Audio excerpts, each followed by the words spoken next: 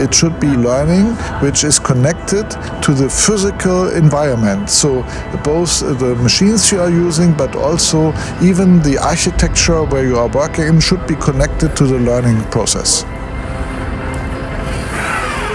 Much of Wahlster's current work provides enabling technology for Industry 4.0.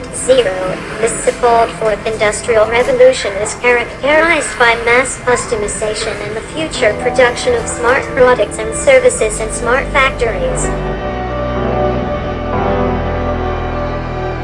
In the 1990s, his PhD supervisor claimed that artificial intelligence is on the way to reality. Wolfgang Wahlster's scientific achievements since have impressively shown that he was right.